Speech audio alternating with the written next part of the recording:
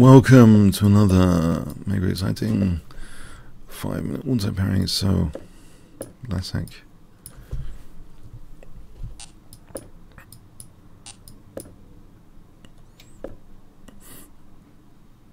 Can I do this? That's D5. A6. I don't lose a piece, do I?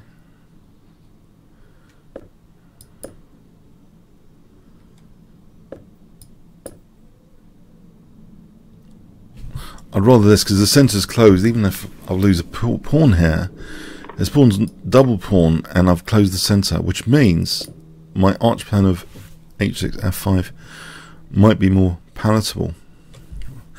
So all in all, this might be okay. I don't want to take my knight off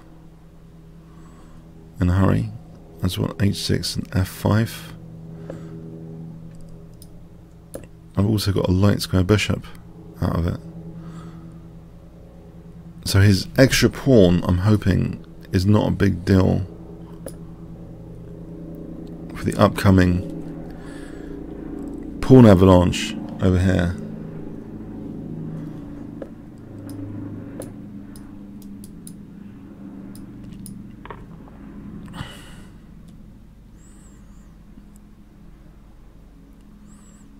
Knight G6 F4, Knight H4.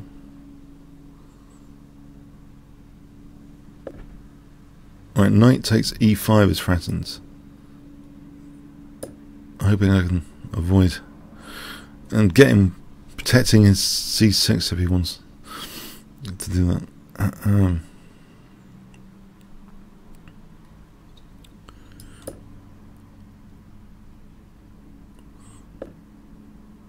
Okay.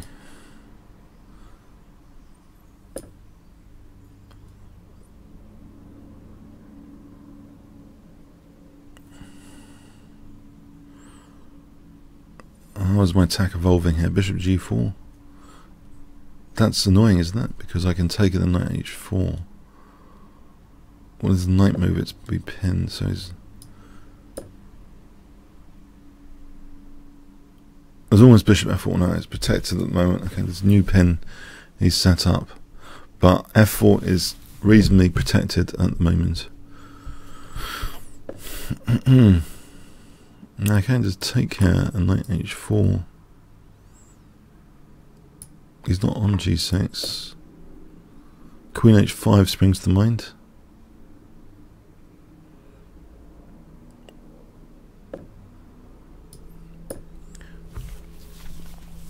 F3 is difficult to protect now. Rook F5 to G5 coming in.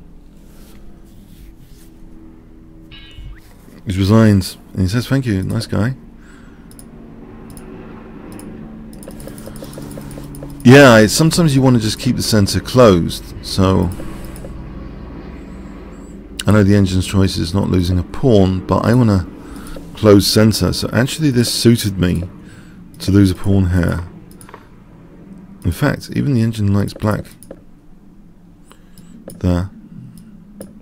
Better there, it seems. Engine likes black here. Yeah, I think here he might just take... I was worried about the light square implication of that. Here it seems cozier to me, this kingside attack. Very, very cozy now. Crushing, yeah. Let's have a look. I mean, check. Yeah, it looks. Oh, there's nice tactics like this. Check. Yeah, whereas king's like overloaded. It's devastation. That. Check. Check. That's just total murder. Okay, I quite liked that one. Thought it was a bit smooth. Okay, I hope you did. Comments, questions, like, shares, appreciate it. Thanks so much.